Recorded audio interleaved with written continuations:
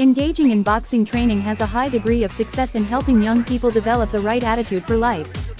Candidates practice discipline, being calm, learning new physical skills, determination, interacting on a social level, appreciation of themselves and others, etc. Succeeding in learning a new skill can bring some of the most positive feelings which a human being may ever experience. Entry-level boxing training is easy.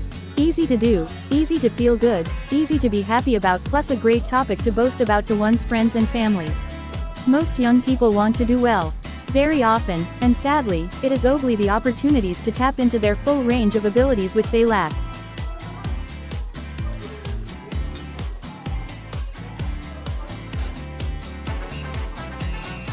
Today's schools are in a great position to offer wonderful opportunities in boxing.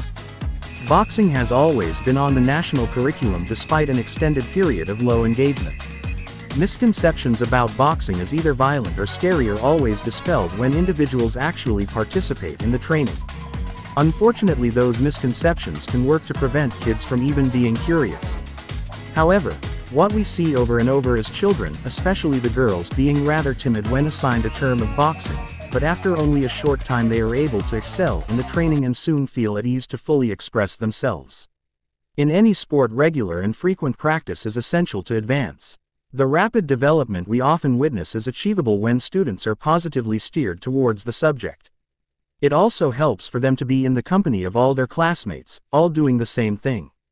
And it is easier for the coach because we can more effectively plan our strategy for the individuals and the groups, since we know that we will have the very same faces every week. Boxing as part of the curriculum ensures regular attendance. Regular attendance aids confidence and ensures swift technical development, which is usually the main determinant of how well the boxers will develop. Boxing is also a fantastic alternative for the pupils who are not ready for the classroom. Some are in danger of failing or isolation and exclusion. Heads of sport must be keen to exploit the value of putting boxing on the school curriculum. Not only for the extra GCSE options but also as a service to the rest of the school, when other teachers find something productive for their persistently disruptive individuals. We are interested in setting a date when I can visit you at your school to discuss the possibility of running boxing sessions for your pupils.